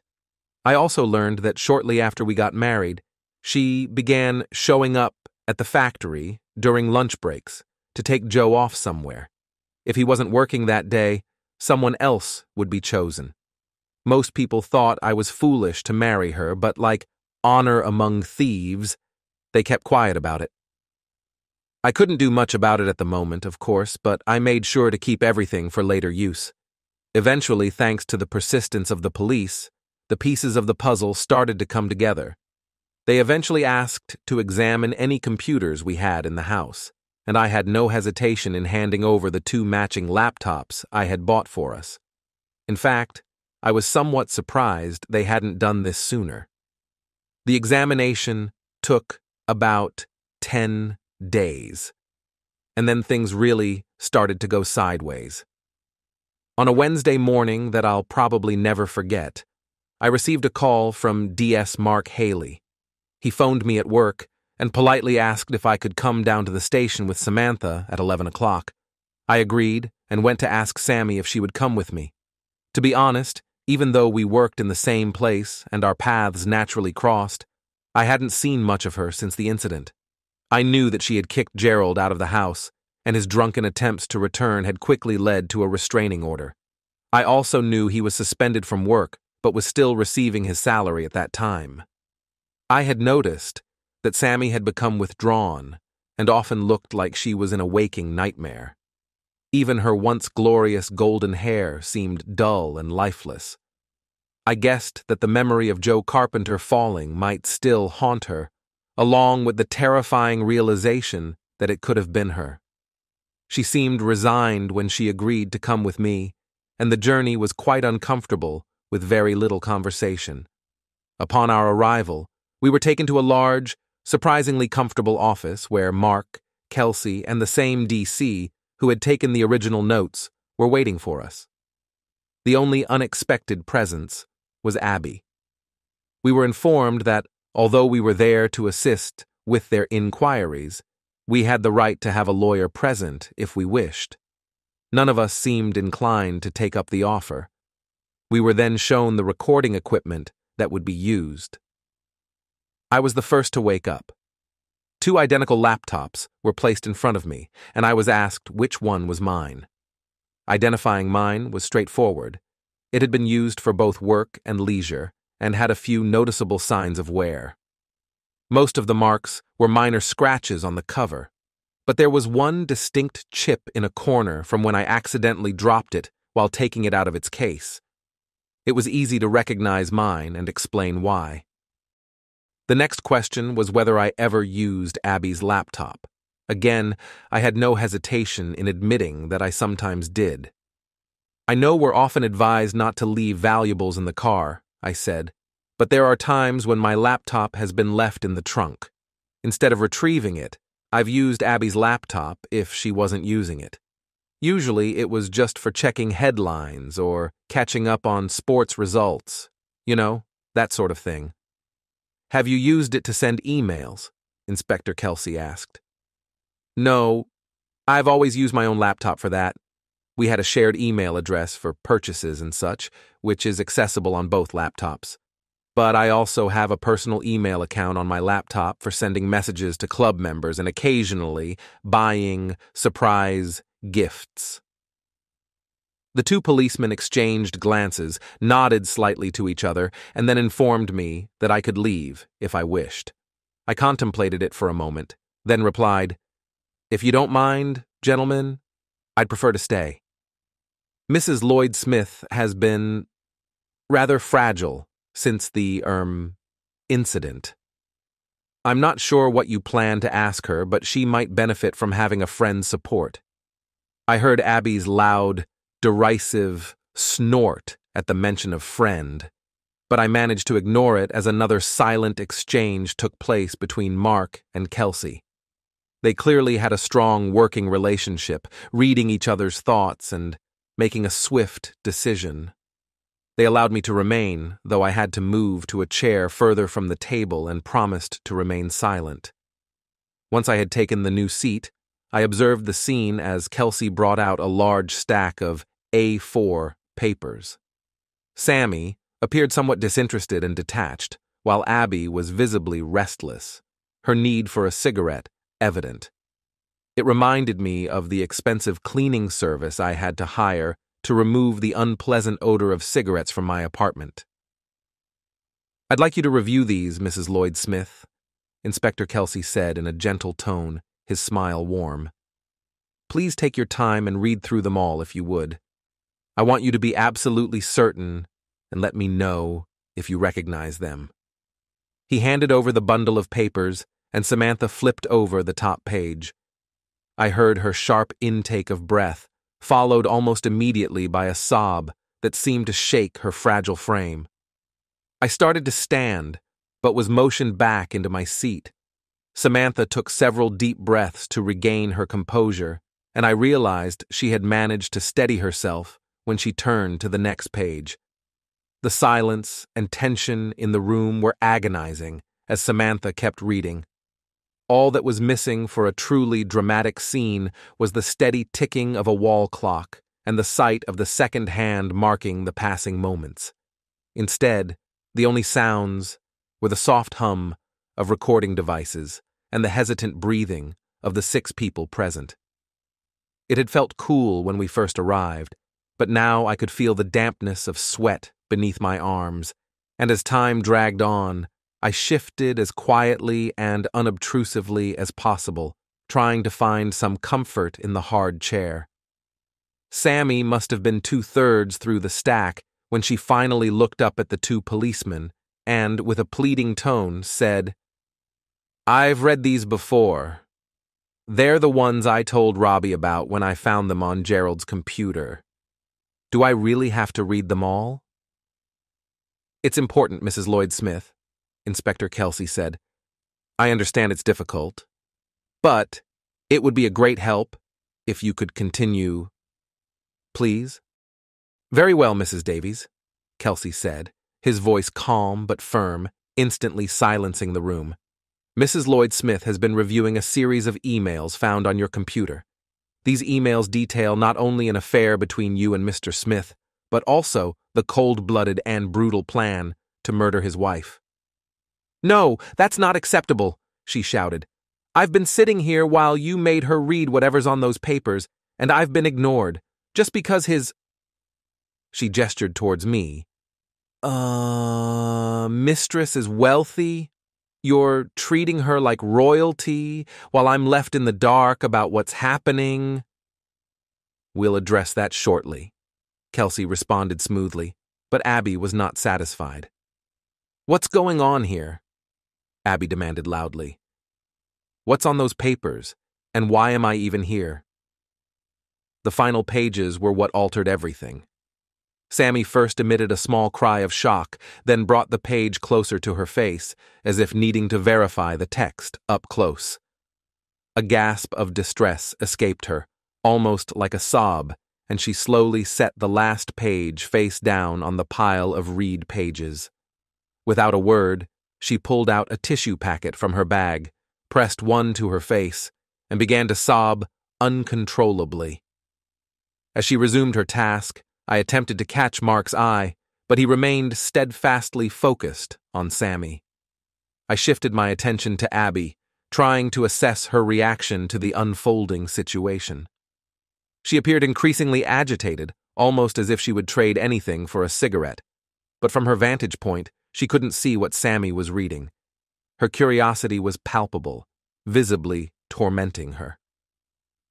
I was struck by the image of a goldfish taken out of its bowl and placed on a carpet. Abby's mouth moved without making any sound, her arms flapped uselessly at her sides, and her legs started to shake. After a moment of coughing and spluttering, she managed to exclaim, "It isn't true! It's a mistake! That's ridiculous!" As I approached to comfort the sobbing Samantha, Abby glared at me and demanded, "Tell them, Robbie! I wouldn't do something like that. You know I wouldn't. I don't even like that creepy bastard. Tell them." When I ignored her and wrapped my arm around Sammy's shoulder, Abby nearly screamed, "I'm not staying here to be accused of something like this. I want to go home. I'm going." She headed towards the door, only to find the detective constable blocking her way. Turning back to Mark and Kelsey, the inspector declared, "Very well. There may be additional charges later, but for now, Abigail Ruth Davies, I am arresting you for the attempted murder of Samantha Lloyd Smith. You do not have to say anything." That's when my wife fainted. If I had been quicker, I might have caught her before she fell. However, I figured it was a much softer fall compared to the one she had intended for Sammy, so I made a half-hearted attempt that was never likely to succeed. Though God's mills grind slowly, they grind exceedingly fine. I was reminded of Longfellow's words repeatedly in the following months, especially in the company of the detectives investigating Joseph Carpenter's death. There seemed to be no rush to bring the case to court, but it was undeniably complex, and would likely require considerable expert testimony to be classified as murder. During this period, I managed to convince Samantha to take a vacation. When she returned, she seemed somewhat rejuvenated, but her enthusiasm for running the business had noticeably diminished. She left most of the daily operations to me, Freddie Watson, the head salesman, and Millicent Ferguson, her former personal assistant, who had worked with her father for many years. Both Freddie and Millicent had been promoted to the board. When Gerald Smith eventually confessed his involvement, it seemed like Abby's confession was imminent, but she remained adamant in her denial. I initially thought it would be straightforward. Once Gerald admitted everything, convicting Abby would be easy. However, I soon realized that Mark was the one delaying things, as he wasn't fully convinced of her involvement. He admitted as much during a casual conversation at the club one Saturday evening. He didn't go into detail, but made his doubts clear. I wanted to tell him that Abby was a skilled liar, and that I had experienced her deceit firsthand. Her ability to hide her extracurricular activities was astonishing, and even in hindsight, I hadn't noticed any obvious clues. Nevertheless, I wisely chose to remain silent on the matter, and understood that she was still firmly denying any knowledge of the incriminating emails or any contact with Gerald Smith. The club itself was in the process of closing down.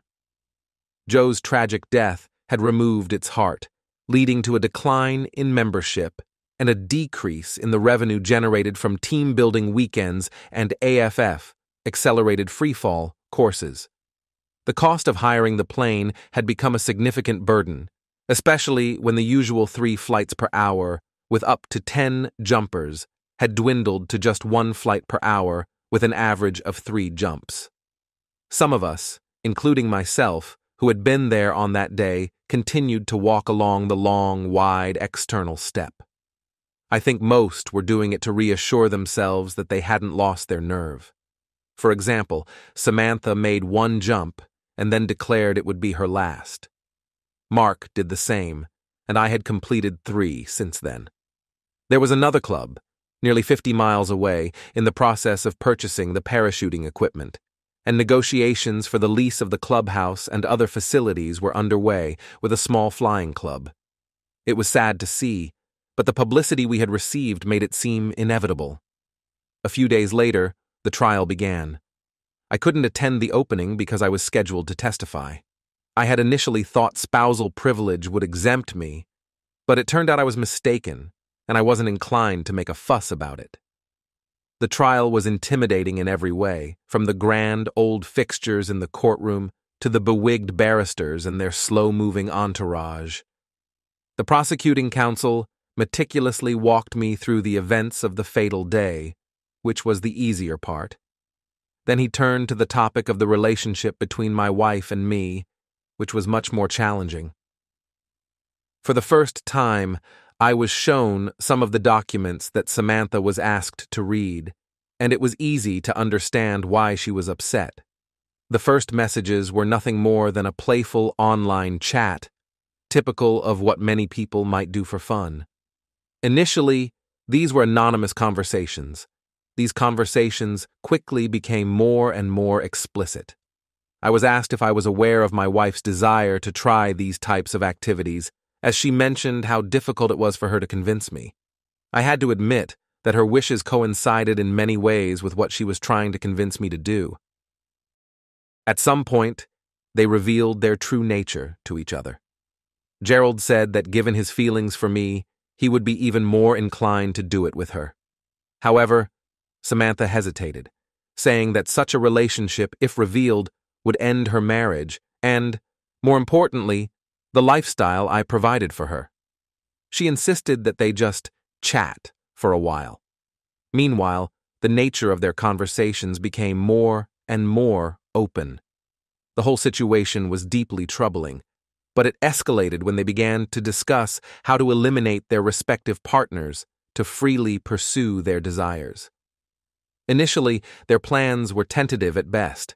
Neither of them wanted to lose their financial support, but things took a much more serious turn when Abby proposed that an accident could resolve their issue.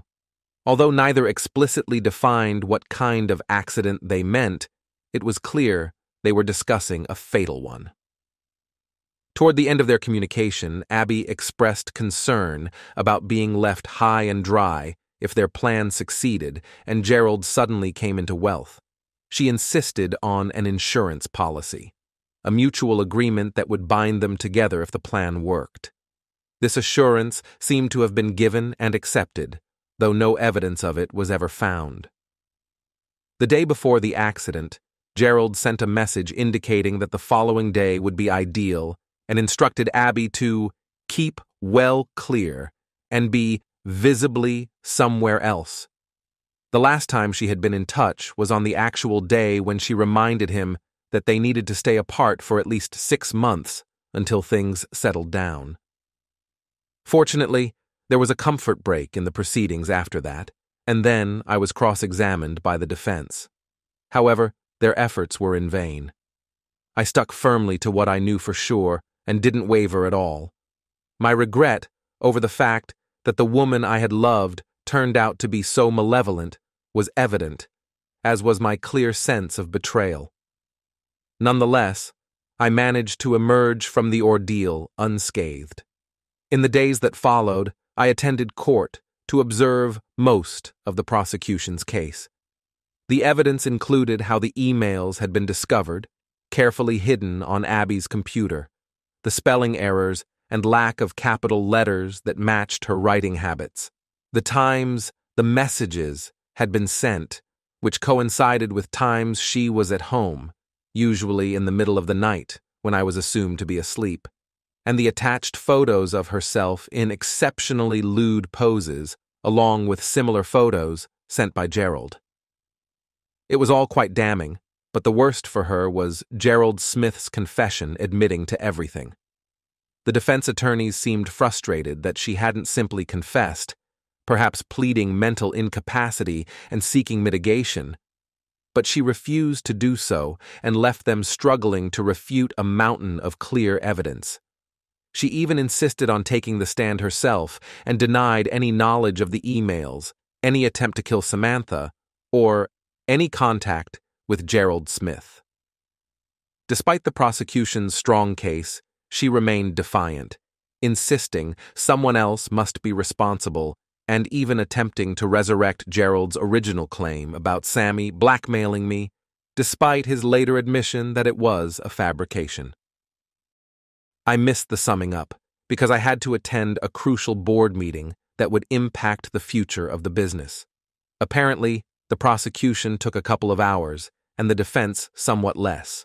Consequently, I was not present when the jury returned later the same day with a unanimous guilty verdict. Under English law, a life sentence is mandatory for murder, and if committed with the expectation of gain from the death, it automatically entails a minimum of 30 years. I believe Abby fainted upon hearing the verdict, and later became hysterical when the sentence was announced. But I wasn't there to witness either event. I had already made it clear that she was history to me, and now there was no doubt about that whatsoever. It was a breathtakingly beautiful day. I was sitting on the terrace of a villa near Grasse on the Côte d'Azur, perched on a hilltop not far from the village of Sparacedes. From there, I enjoyed sweeping views of Lac de Saint-Cassien, the Bay of Mandelieu, and the Esterel Hills. After a light lunch, I was unwinding with a cold beer, savoring the company of someone I hadn't seen in nearly 8 years. Mark Haley, now a detective chief inspector with Cheshire Police, had put on a bit of weight since we last met, but he still looked healthy, and the gray streaks in his hair didn't take away from his good looks. He'd been in Marseille investigating a prohibited substances smuggling connection, and knowing I lived nearby, decided to reach out. He had initially called to suggest meeting for a drink at a bar, but I had invited him for lunch with my family, which gave us a chance to catch up on life back home. With my wife taking care of the children, we were left with some quiet time to talk. "They're wonderful kids," he remarked, referring to my 4-year-old son, James Griffin Davies, and his 2-year-old sister, Claire. He was right. They were adorable, and I adored them completely. "Don't you ever miss home, though?" "This is home now, Mark," I replied earnestly. "We do visit relatives occasionally, but I don't think we could ever live there again." "Too many bad memories?" "Not enough sunshine," I said, and we both chuckled and took a sip of our drinks. I had a sense that there was more to his visit than he was letting on, but it was up to him to reveal it when he was ready. "So, how did you two get together?" he asked, nodding toward the house. I shared the straightforward truth. "Honestly, Mark, I never really expected it. It took almost a year before we both realized there were real feelings between us. We had been without partners and tended to pair up for functions and events, but we had both been hurt before and were wary of trying again. It was something that developed slowly until we were ready to admit, well, that we had genuine feelings for each other." That was entirely true. Over the first year following the trial, our relationship had developed slowly and steadily. Given the condition she was in, I think I became a steadfast support for Samantha.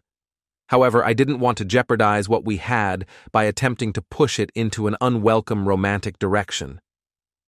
The opportunity for change came after a dinner with a group of Japanese businessmen and their wives.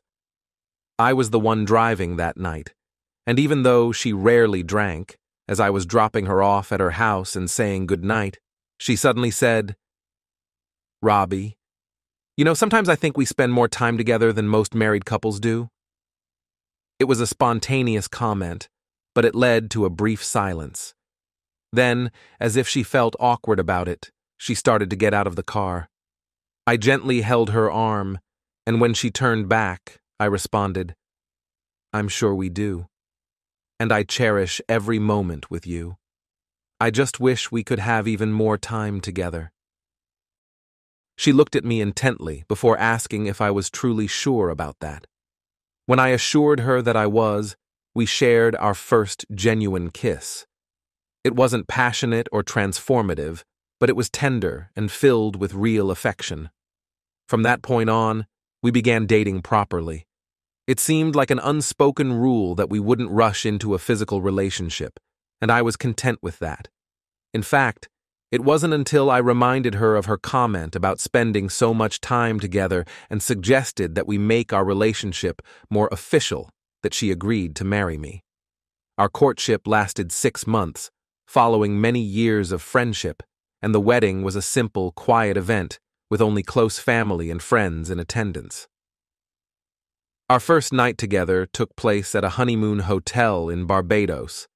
It was a little awkward at first, since neither of us had been active for quite a long time, and I think we were both afraid of our own shortcomings. She had no reason to be nervous. To be honest, she was amazing. However, she turned out to be surprisingly shy and, given her background, rather inexperienced. From what I understood, she used to be more of a trophy wife. She was expected to give birth to 1 or 2 heirs, while her partner indulged in his vices with those whom he called girls of easy virtue. It was only when she resisted his infidelities that he tried to impose his ideas on her. We both knew about 2 people who were willing to experience all kinds of sensations in search of new thrills. Gerald and Abigail's emails contained open and disturbing descriptions of actions that were not only very painful but also disgusting and even illegal. We needed to sort out and discuss these disturbing memories, which we did in the first weeks of our marriage. Over time, we figured out what was acceptable and enjoyable, and identified what we never wanted to go back to. I told Mark that we had an old-fashioned relationship. We decided to get married and that our love has become stronger than ever and continues to deepen every day. "Yeah, I understand that."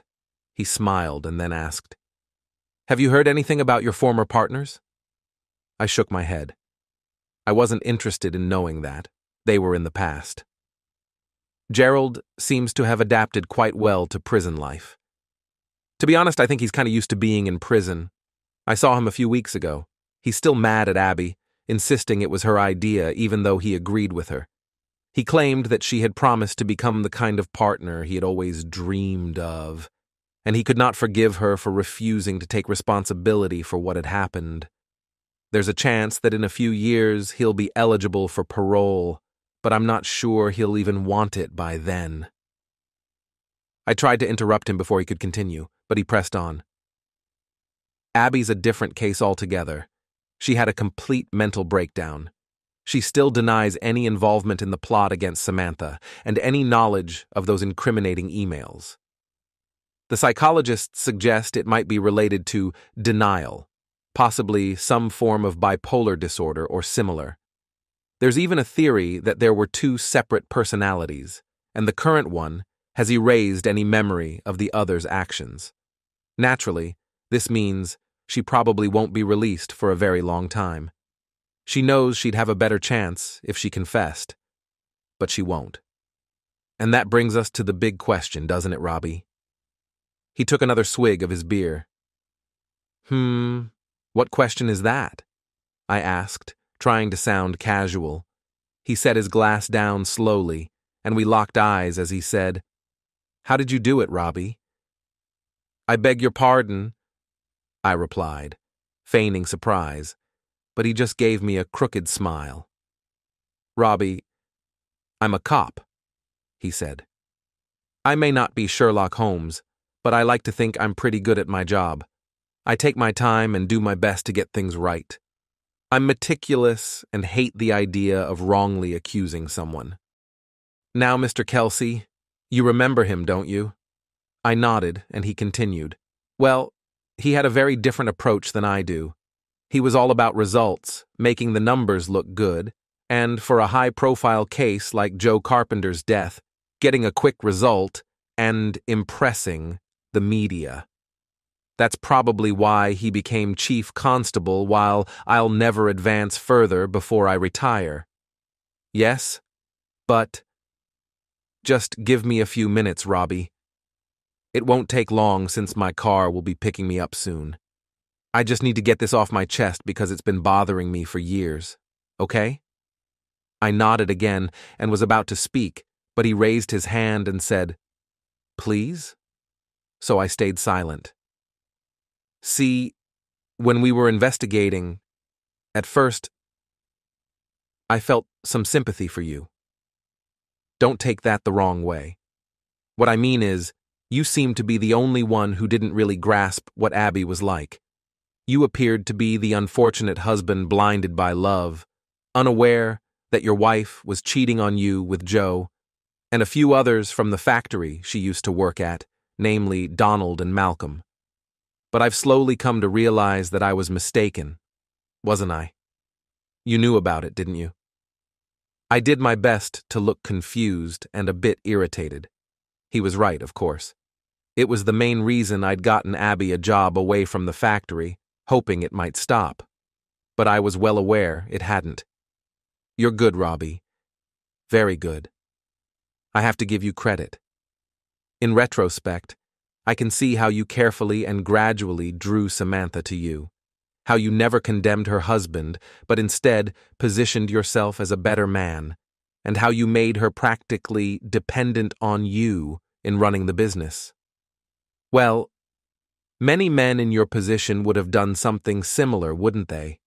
They might have wanted to, I don't know, have an affair with her? Or even set her up as a replacement once you were ready to leave Abby. That might have seemed unpleasant to some, but it would have been understandable. But that wasn't enough for you, was it? You're an estate boy, just like me, and you harbored a lot of resentment. You escaped your roots, became successful and affluent, but you lost any respect due to Abby and her lover's behavior. And most of your resentment was directed at Gerald Smith, wasn't it? He paused, waiting for me to respond, but I maintained a poker face and told him to continue. It was his story. Oh, don't worry about it, Robbie. I know that if I tried to prove any of this, I'd probably end up in an institution just like your ex. I'm just doing this for my own satisfaction. The issue I've had was never really doubting that Gerald set up the parachute to kill the lovely Samantha. The idea of getting his hands on all that money must have been tempting enough for him to consider the risk worthwhile. So, I have no qualms about having sent him to prison. None at all. What really troubled me, Robbie, was how he was convinced to do it.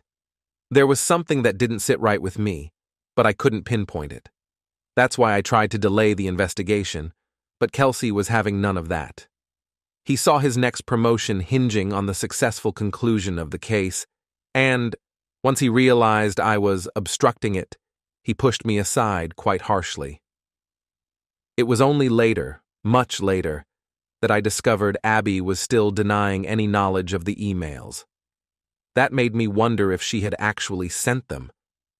It made me think that if Abby had really wanted to, she might have had that kind of affair with Gerald. See, what I realized is that despite their filth and the passion in the messages, they had to be crafted by someone with a very cold and calculating mind.